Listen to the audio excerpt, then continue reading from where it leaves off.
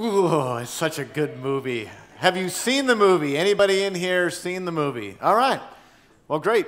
We should have brought popcorn. That was making me really hungry for popcorn. We love the Avenger-type movies. The Marvel movies are a big hit in our household. About the only ones we can't watch are Deadpool for obvious reasons. They just not the right kind of vibe for our family. But we do like the Marvel movies, and apparently you guys do as well. You've gone to see it.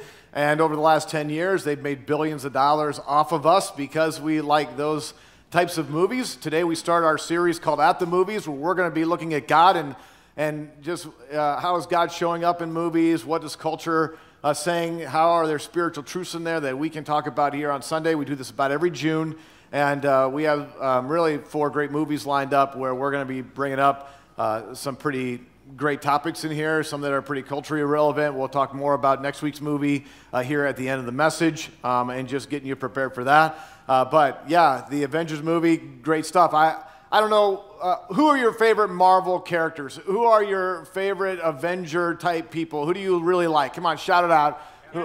Captain America, that's right. Who else? Black Panther. Okay, Black Panther. Man, that movie was huge. People loved that one. What else?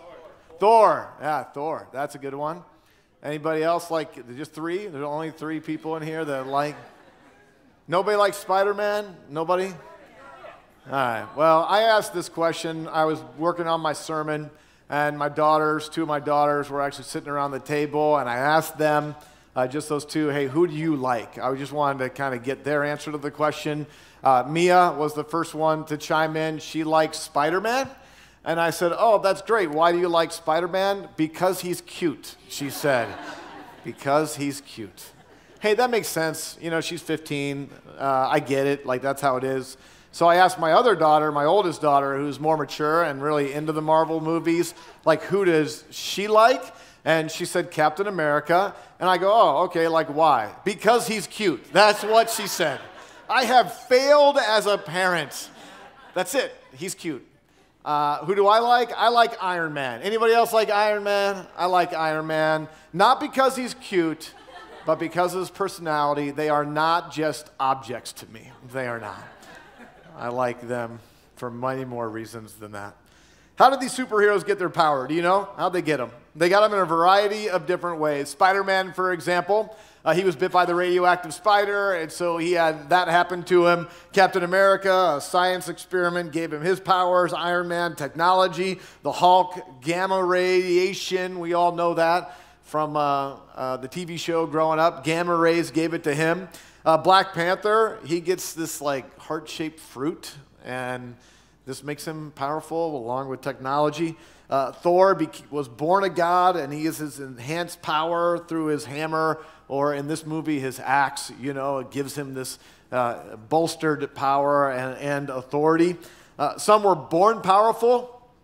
Some of these individuals were born powerful. Others became powerful through adversity. Some grew powerful through their experience, and some were given power by the gods. A lot of variety on how they even got the various powers that they have. This morning, we are going to look at the fact that you in here have superpowers and you might not even realize it. You have superpowers, and I'm going to walk through some of the powers that you have as an individual, and then we're going to talk about what are we going to do with the powers that we have been gifted or that we have learned over the years. So let me just pray. God, I pray that you would help people in here to realize how powerful they truly are. And God, set us free, God, to use these powers for you and for your good and for the good of others in the world. We pray in Jesus' name. Amen. So I just want to let you know that you have innate powers inside of you that you were given at birth. You just are powerful because you are a human being and because you were created as a powerful being. You're very, very powerful. You were gifted power by your Creator at birth. And you are uniquely gifted, and you possess innate talents and abilities. What makes you you is as unique as your fingerprints and as your DNA.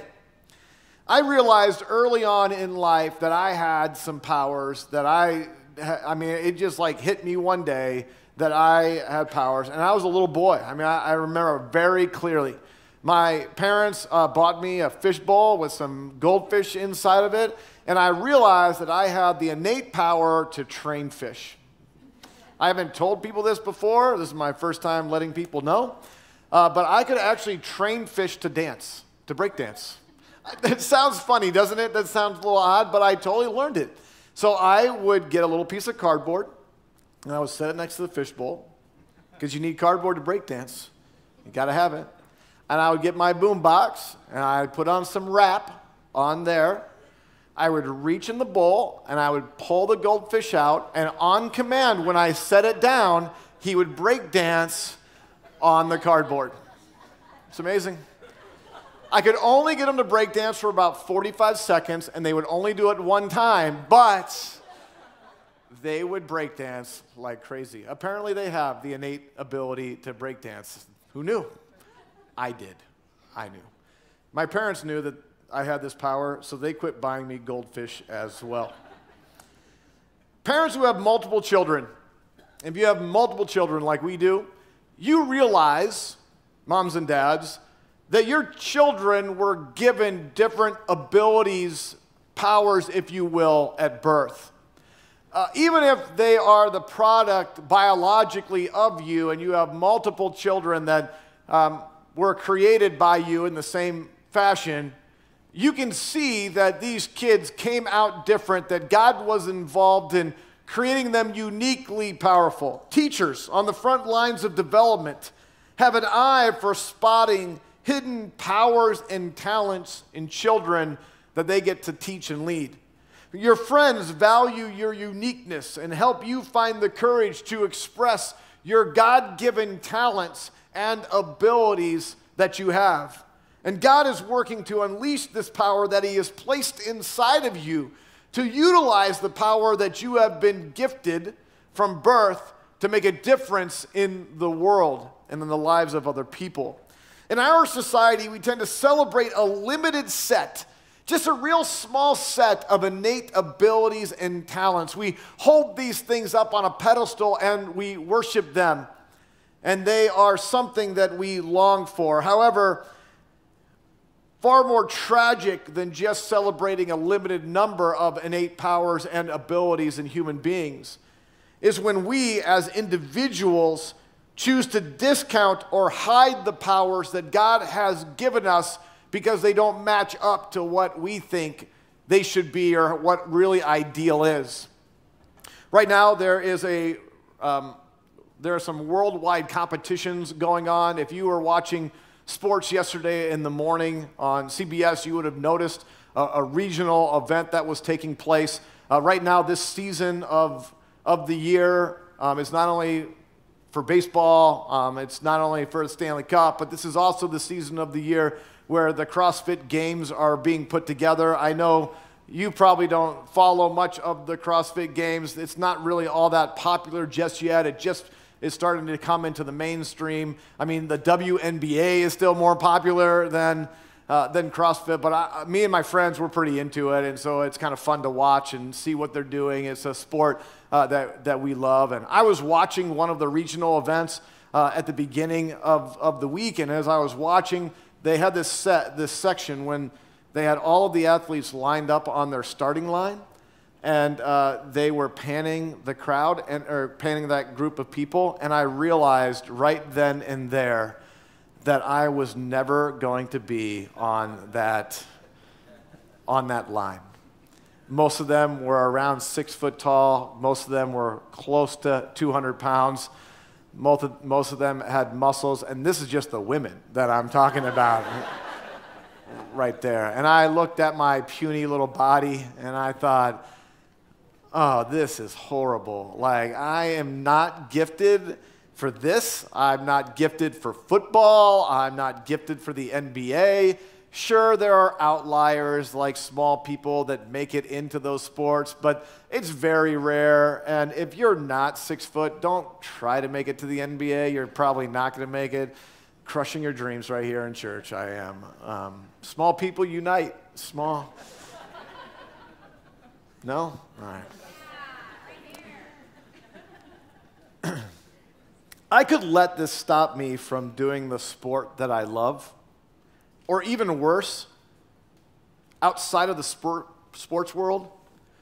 You could allow your inability to distract you from leaning into or unleashing the God-given talents and abilities that He has given you. To wish God made me different is a common struggle that we all face. But we cannot allow the power that we do not have to minimize or negate the power that we have been given by God. So I want to encourage you to embrace your innate power. Write this verse down, Psalm 139, verse 14. You were fearfully and wonderfully made. You. The way you were created, there is something powerful and unique about you. You have to learn to embrace your innate power. Second kind of superpower that you have is experiential power. You have gained power over your lifetime as you have experienced things, if you have evaluated them, if you have indeed learned from them. There are certain things that you have done over your lifetime that has empowered you, and it makes you more powerful than some other individual who has not learned them or gone through them. We just hired a new student ministry pastor. His name is Javon. We announced it on social media and on email this last week. He actually starts tonight. He'll be here for the high school ministry. He's wrapping up ministry at his last church on Sunday morning and doing some other things here in the month of June. He'll be here full-time starting in the month of July. We're excited about that. But during the interview process and the process where we were trying to discern whether or not God wanted him to be on our team, Carlisle and I were just taking different turns, hanging out with him to try to get to know him better. And him and I met, and his fiancée, we met down at a coffee shop on Central Avenue called Lux. And it's where all the hip kids go, apparently. And so I went down there in my very unhip outfit and walked in there and grabbed coffee. And we had a just delightful time. And as we were leaving, I was saying goodbye in the overcrowded parking lot. And he walked to his car. They walked to their car. And I looked out in the street. And there were 8 people standing around a tire in the street. 8 people, 8 individuals. 2 males and 6 females were standing around this car looking at the back tire. Now, I thought to myself, I bet you that tire's flat even though I can't see it, because why else would you be standing around looking at it, right? That didn't make any sense. So I yelled to them, "Do you need help?" And the owner of the car, she yelled back quickly, "Yes, we do." So I walked over and I sized up the situation. There were 4 lug nuts on the ground, 2 still on the car, and the flat tire was still on the car, spare, jack, but nobody knew what to do next. Nobody knew. So the first thing I did, I said, "Would you like me to help you?" I wanted to ask. You know, I didn't want to just take over, right? So would you like me to help you? And they said, "Well, if you can, that'd be great." The second thing I did is I went to the 2 males and I said, "Could I have your man card? You're obviously not using it. Could I just please take them from you? You don't need them anymore." And so I gathered their man card and put them in my pocket. It was embarrassing. It was really embarrassing. Please, dads, teach your boys how to change a tire, for crying out loud. You know, enough of that. So I got down and I took off the remaining lug nuts because I know how to take tight lug nuts off. You stand on the tire iron, you use your fat body as opposed to your strength to do it, right? And they popped right off. And the owner of the car was hilarious. The whole time I was changing the tire, very rapidly, by the way, very rapidly. She said, "You are Captain America." I'm not lying. She was saying it. I didn't stop her. I didn't. I let her keep saying it. She kept saying it over and over. "How can you do that so fast? You're like a superhero." I'm not lying. She's saying this to me, right? And I could just see these two males just shrinking, you know, like right. And I said, no, I don't have any superpowers. I've just done this before, right? That's the only difference between me and the manicured men that were there, is that I had done it before, correct? Power, yes. Silly illustration, absolutely. Did I have to tell it? 100% I had. I had to tell it. The scripture calls this learned experiential power wisdom. Write down Proverbs chapter 8, verses 12 through 19. Proverbs chapter 8, actually all of Proverbs talks about wisdom. But in Proverbs, you are going to see that as you go through life, if you will actually learn from life, if you will actually gather the experience, bring it inside of you, evaluate it, and incorporate it into your life, you can gain tremendous power in your lifetime. But listen, just because you go through something doesn't make you more powerful in a good way. You could go through something, not learn a single thing from it, and it actually makes you less powerful or powerful to do the wrong thing in the future. You have to be able to evaluate it, you have to be able to incorporate it into your life, and you have to be able to learn from it and move forward. This is experiential power. On our journey, we need to pick up wisdom from the side of the road. Far too often, we pick up the hitchhikers who carry bigger signs in Sharpie, like hurt, regret, anger, disappointment, bitterness, or fear, and we leave wisdom on the side of the road. We miss an opportunity to grow in our experiential power. You and I don't have to go through an experience to glean wisdom. We can glean wisdom from somebody else's experience as well. I can learn from you. I don't have to go through it myself if I will pay attention and take your power and bring it into my life. This is Spider-Man and Iron Man in the movie, right? This is how this works, right? There's Spider-Man gets better faster because Iron Man is investing in him and helping him to move forward, right? This is just something that we all see in life. Experience is still the power that is being harnessed there. And a little subset of that, let me just take time to talk about a certain kind of experience that you could learn from, and that is scar power. Not star power, but scar power. You can, like most of the Avengers, discover power in your life through adversity, a negative experience. Many people with a superhero backstory have lives full of pain. Something tragic happened in their lives that could be viewed as a negative, or it could be something that unleashes great power in their lives moving forward. It was unexpected, it was painful, and life-altering, but it can be harnessed.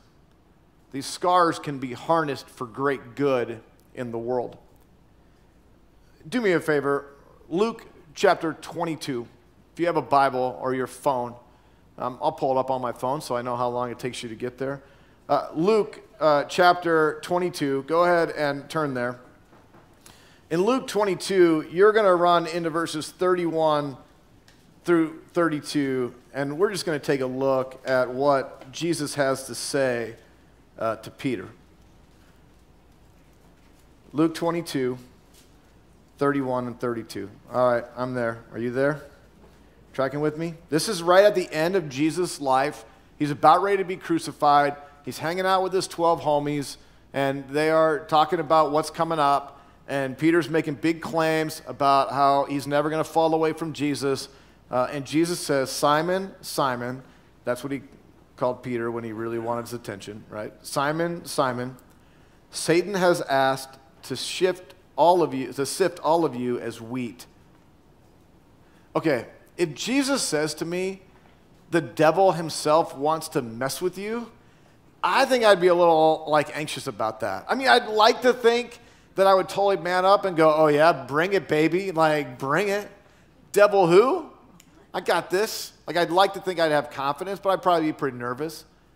And then I'd gain some confidence when Jesus said the start of the next verse, verse 32, but, if he said but, I'd be like, oh, okay, good.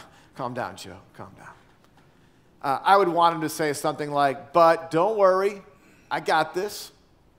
Or, but don't worry, he can't hurt you. Or maybe, but don't worry, I took care of it. I'm keeping him away.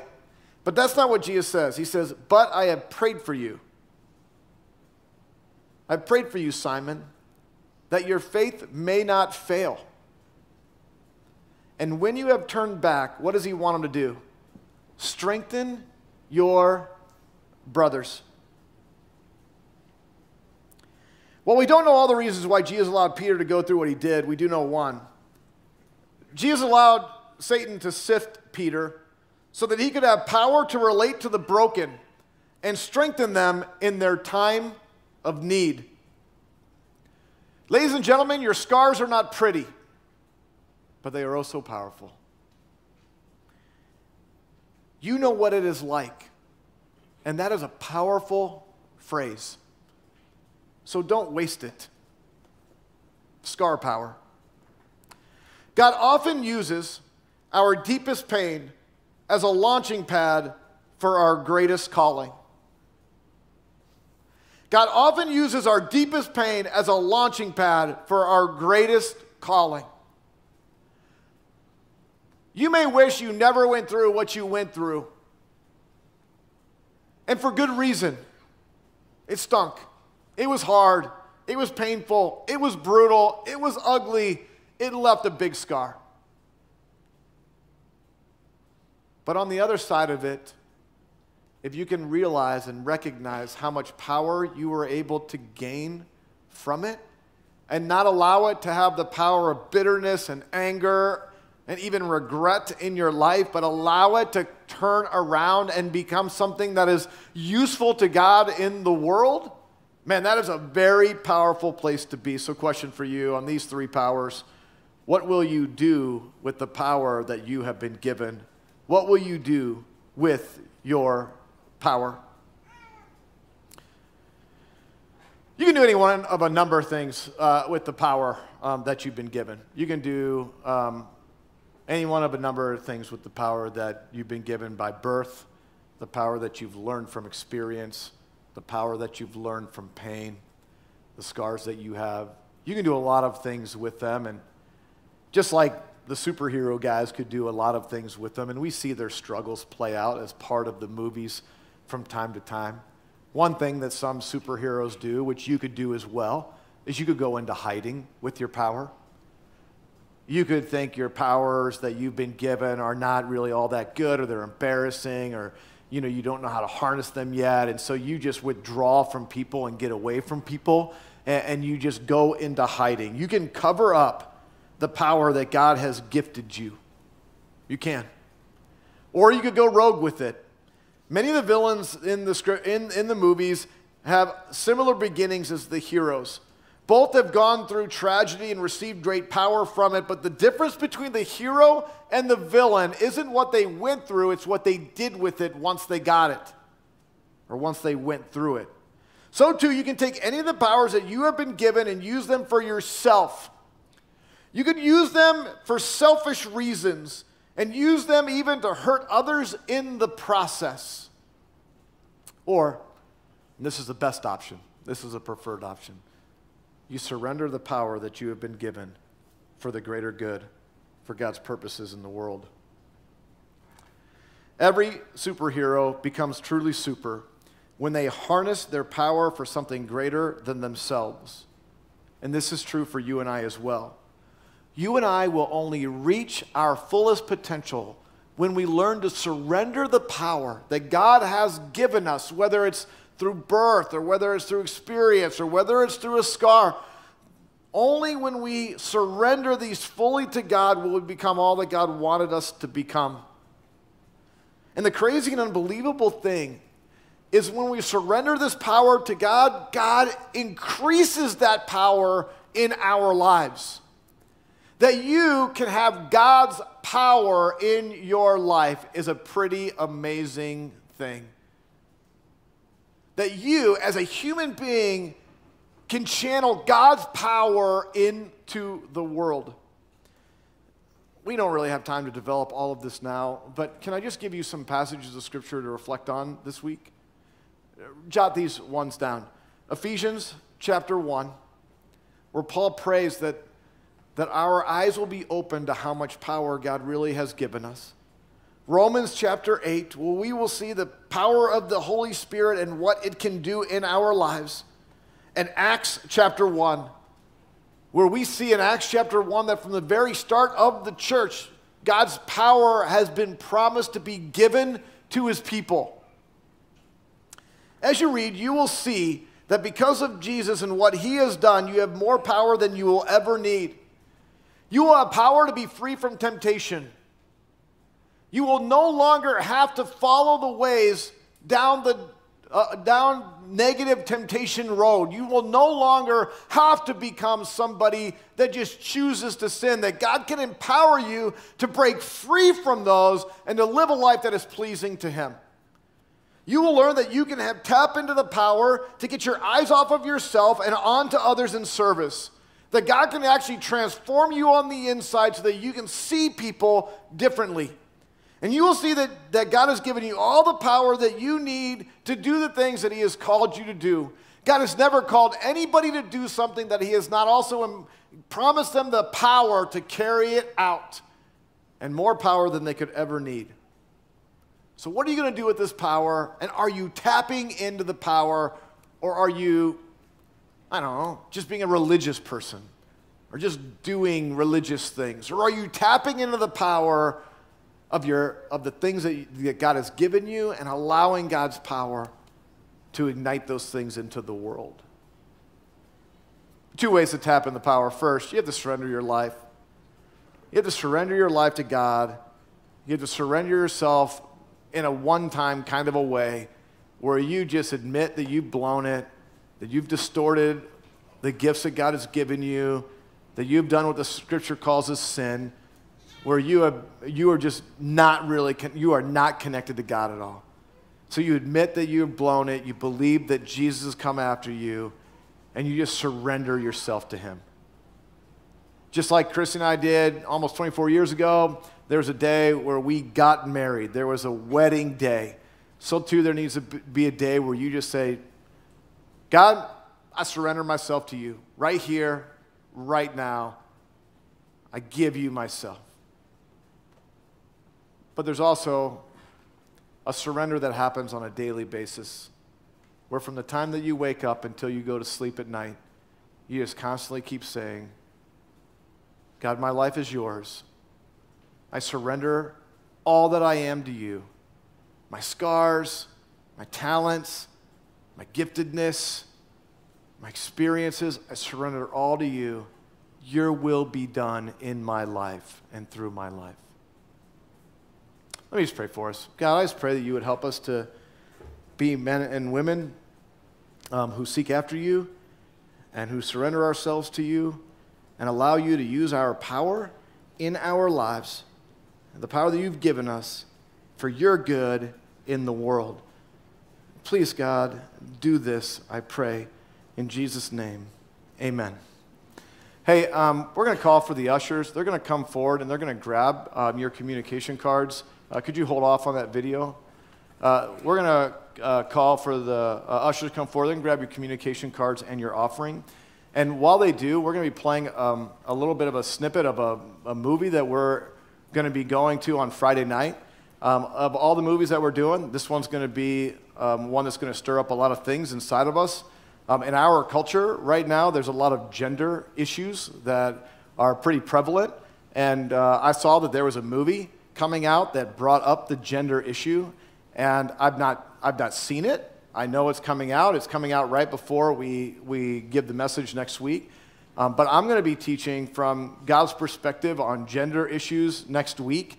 And this is something that I think we should be talking about in church because it's a big deal out in our culture.